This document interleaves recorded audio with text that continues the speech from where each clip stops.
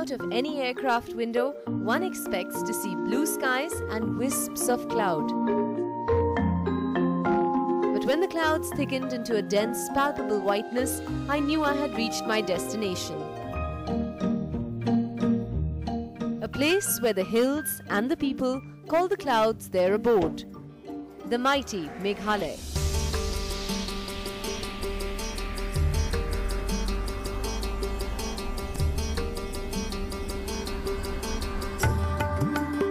It's one among the 7 sisters that make up the northeastern states of India.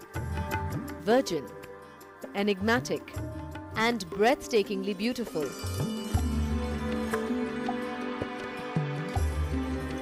It's a long trip for me, traveling from New Delhi, but the first few breaths of fresh air are enough to lift my bodily worn-out spirit.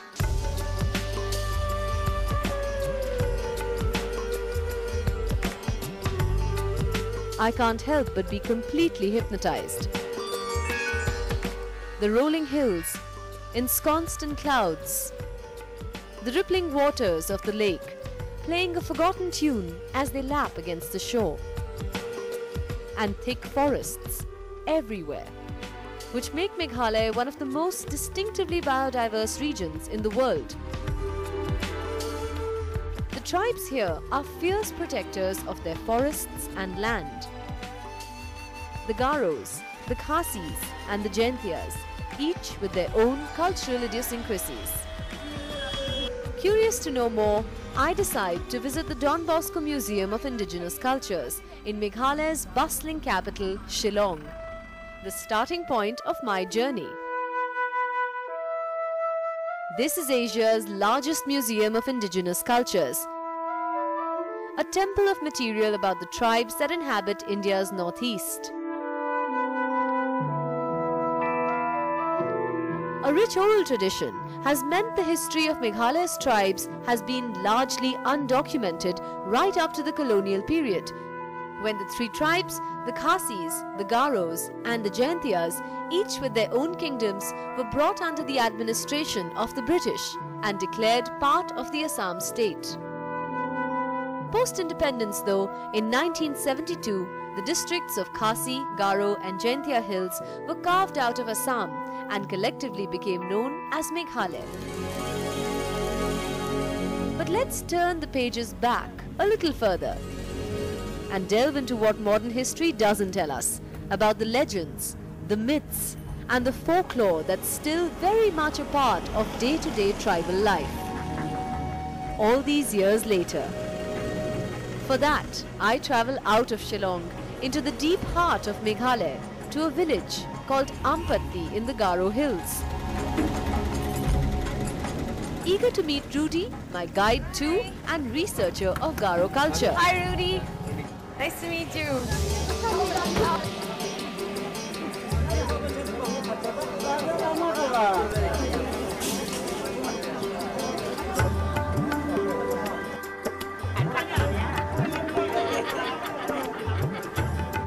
The rural market is a tradition that has existed for long.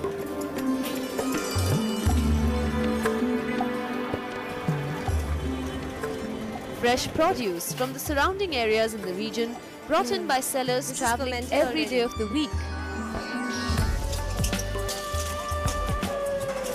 It is said that people once traveled 2 days and 2 nights to reach the market to buy their basics, which was traditionally held once a week in different villages of the region. But modernity changes everything. Today the variety of goods sold is staggering, and the market is no longer just a place to sell agricultural produce. Anything and everything is available, and the place is bustling with bargain hunters. But there's more to the Garo way of life than traditional commerce. So Rudy and I travel into deeper hinterland, completely off the beaten track, to Chidaugre.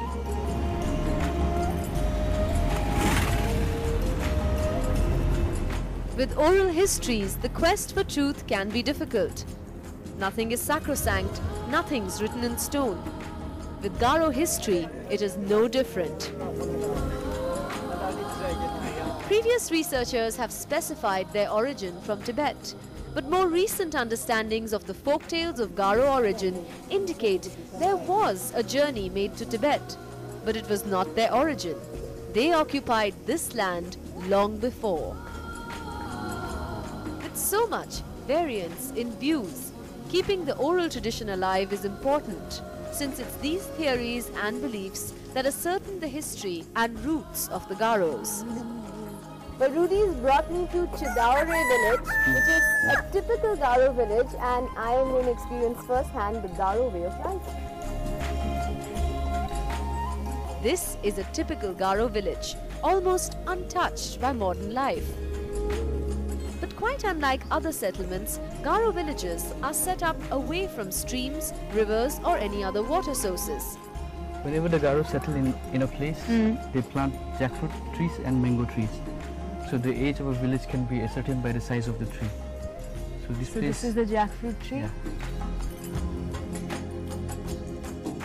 Life is simple in this cluster of bamboo huts, with plenty of time to catch up with the neighbors, raise kids and nurture finer talents.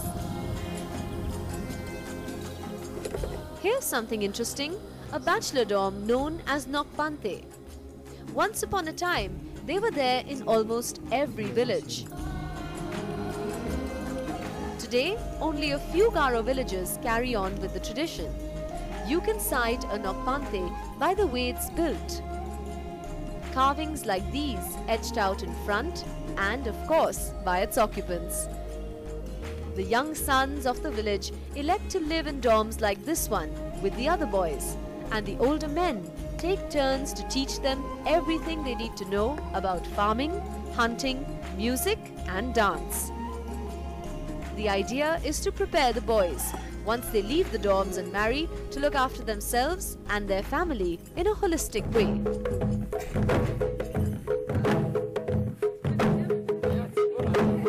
Today, these boys are gearing up for the upcoming Wangala festival, celebrated by the Garo tribe before the harvest and as thanksgiving to the sun god.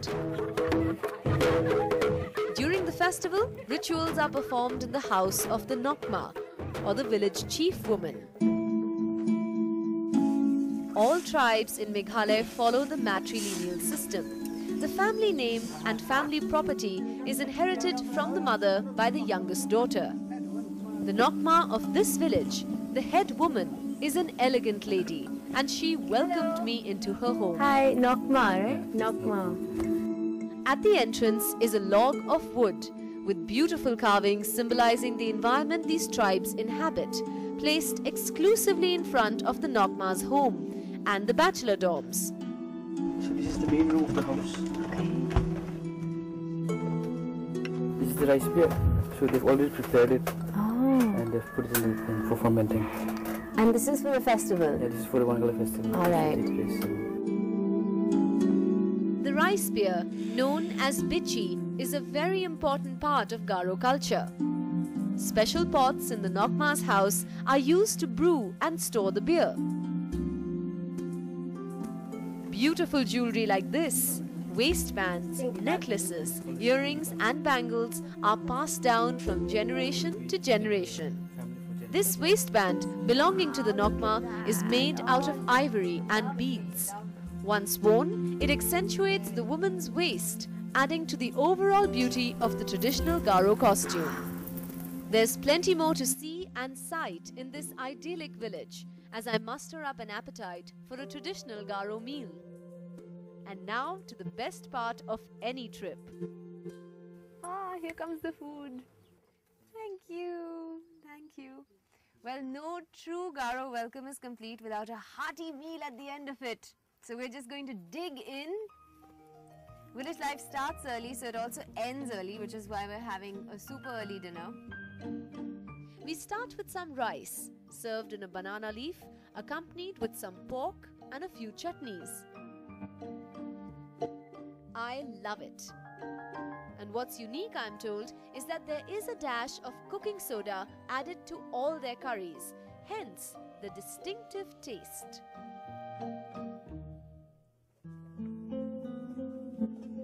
It's been an eye-opening experience, one that's made me appreciate another way of life, where a simple, self-sustaining existence that respects age-old tradition and legacy is still the dominant way of life.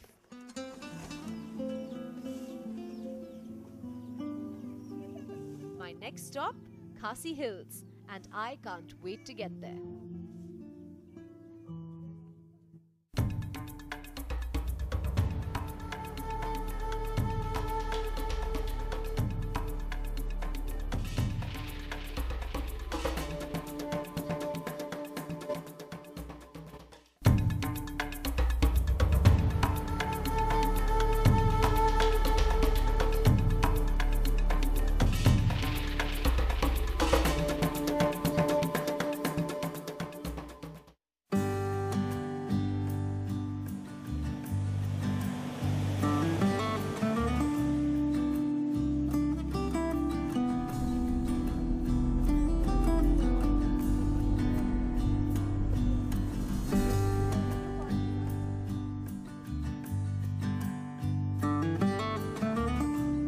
From the Garo heartland, I make my way towards Wakhen in the eastern hills, home to the Khasi tribe.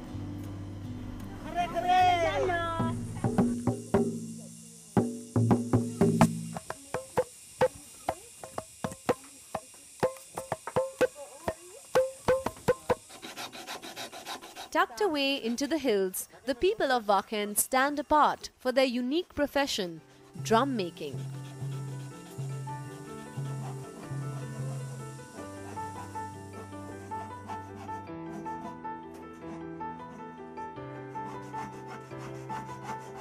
I've reached Wakhen village in East Khasi Hills, and Pinbak is taking me for a small walkabout, and we are of course in search for the legendary drummers. But before we meet the famous drum makers, I couldn't resist the urge to peep into Wakhen's primary school to meet the kids. How do I say, how are you? Kumnu? Kumnu Pilong. Kumnu Pilong. Okay, I'm gonna try this. Hi! Kumnu Pilong. Lovely, lovely.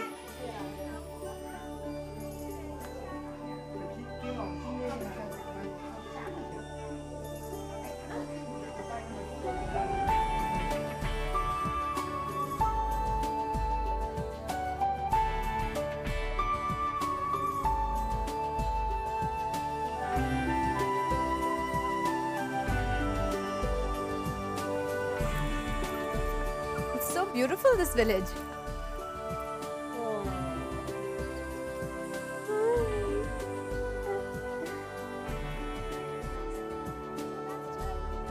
The walk down the village is long.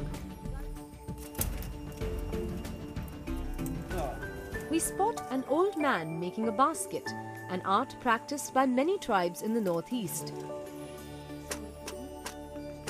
With each basket unique in design and functionality. This one is woven for people to carry wood.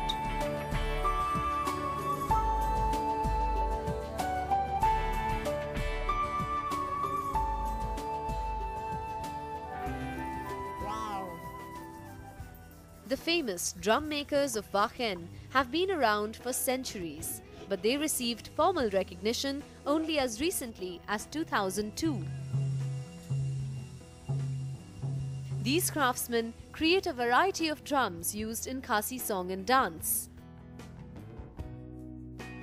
Wakhen is a very traditional village, and this extremely traditional art of drum making is being passed on as a legacy from father to son, and this has been happening for many years, right? So do people in Wakhen love playing drums? Jingtem Khasi, Kamtam Gumigende Bomb. And do you play it for a lot of your festivals?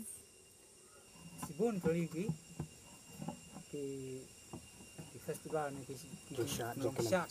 What's that? Festival in Khasi Kashat Kakmen. Okay. They are playing many festivals. Okay. Like the Nongkram Festival, the Shat Sungman Sim Festival, and different festivals. So most of the festivals over here do involve some kind of musical involvement of the community. The whole community gets together, dances, sings and plays these amazing instruments. Pindak tells me that they have opened a formal school where traditional percussion is taught to the younger generation. The hearth is lit, and Wakhen is a classic example of a community that plays together, stays together.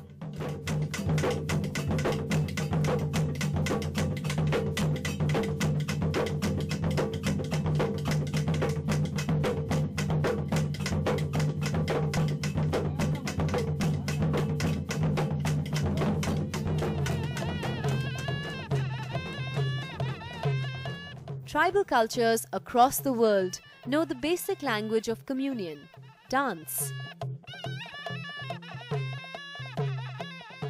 If you are disheartened, depressed, dispirited, and you go to a local doctor, the first question they ask you is, when did you stop dancing? This is life as it's meant to be, surrounded by the silence of the trees, the rustle of the stream, the majesty of the mountains, and enchanting customs. A life that remained pure to its roots, unspoiled by the complexities of modern living. And what I realize is that even when I leave this place, the music and beats will not leave me. My next stop, Jaintia Hills.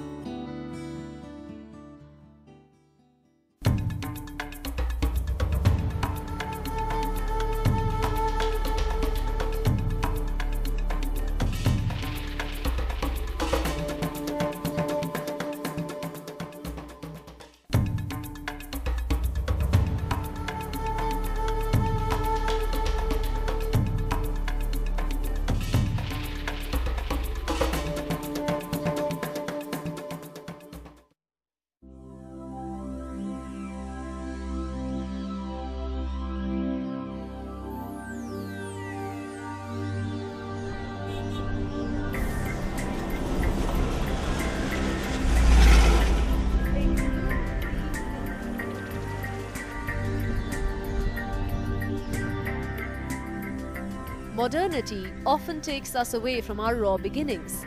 But can early history be forgotten? Or is the stamp of tradition too deeply entrenched so as to be easily elapsed? I travel further east to the Jaintia Hills in quest of these answers. Ever since I've reached Meghalaya, I've observed large, ancient stone monoliths dotting the landscape. And I've been wondering what they're all about. So I've made my way to Nartiang in the Jaintia Hills to find out more about them. Hello, sir. Hello, welcome to Jaintia Hills. Thank you. I can tell you this is the biggest and the longest monolith available in Northeast. Wow. That's why we have been classed as one of the tourist destination.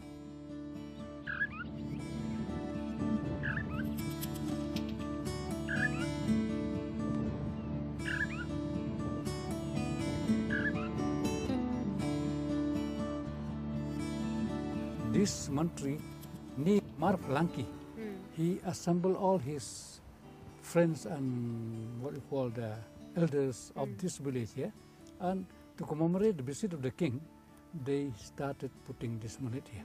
Okay. And this is the biggest monolith which erected by him only, with this Marflanki. This is the tallest monolith, standing more than 20 feet tall, placed in remembrance of Marflanki. Each man brought his own stone and erected his own, and that's why till today, that person supposed from particular family, family clan, he erected, then that belongs to him. So every year, that particular clan, to commemorate the great deeds of those members, they do some sort of religious ceremony in that particular stone by particular family. And here they collectively done by the village, because this being the monastery erected, so the village elders, they do the ceremony here. They do some ceremonies. Yes. Legend has it that the blood of a wanderer sealed it forever, and not even the earthquake of 1897 could do it damage. It's just amazing to think that something so big and so unwieldy and heavy could have been erected more than 500 years ago. I mean, I'm just thinking about the engineering of these people to be able to make this stand and resist earthquakes and, well, all kinds of natural disasters. It's still standing here.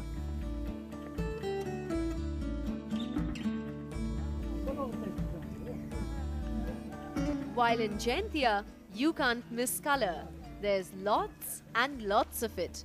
Homes here are brightly coloured in pink, purple, blue, red, some with patterns and designs on them, and they are all quite unlike the homes that I saw both in the Garo and the Khasi hills.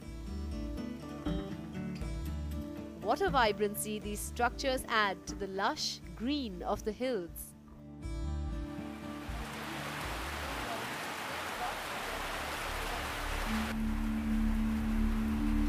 Long before Welsh missionaries began converting the people of these hills, the Jaintia people followed their own indigenous religion, the Niamtre.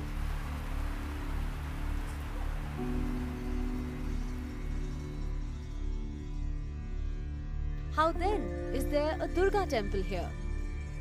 Durga temple was established and constructed by the Jaintia kings. It's an old structure despite the renovated exterior.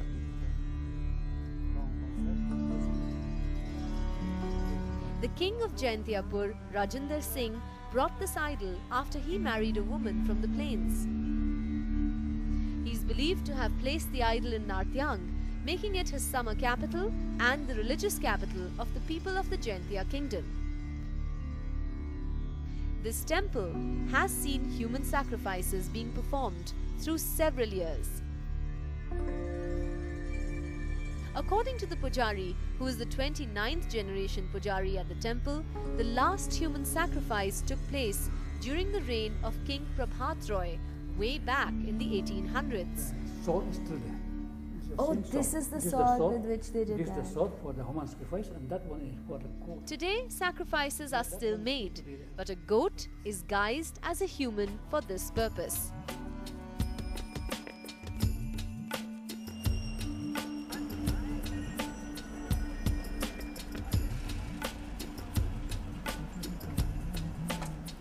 My next stop is Joai, a bustling town where I get a chance to witness a Thanksgiving ceremony for the birth of a baby. Come. Hello. Congratulations. Oh, he's yawning. Hi. I can't stop looking at you. Hello, welcome to the world. The ceremony takes place at the mother's home. In the matrilineal system, the Khatto, or the youngest daughter, inherits all the property and is the caretaker of her parents, of her clan, and of course of the property. In most cases, the men return to their mother's home upon the death of their spouse.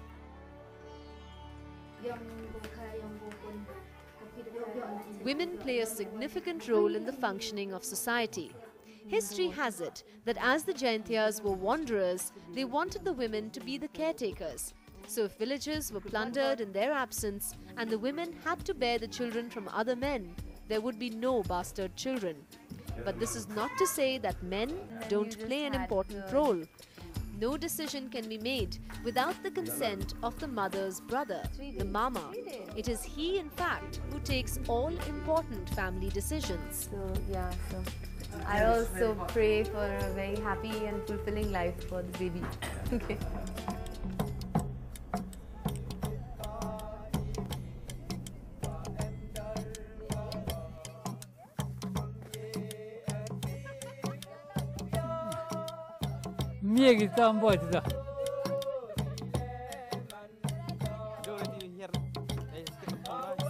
And as I come close to the end of my journey, here's something spectacular. A traditional dance of the Jaintia people against the backdrop of these hills that make up Joai.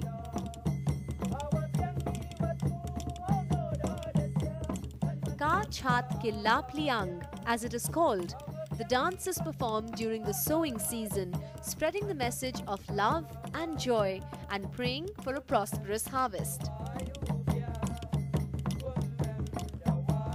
I realize it's the same dance performed to entertain the king when he made his visits to the summer capital of Nartyang.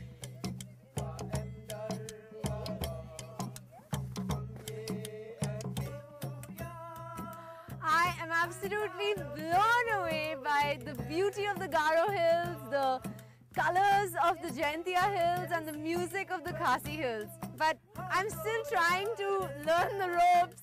So as you can see, this is only the beginning. So join me as my adventure in Meghalaya continues. See you next week.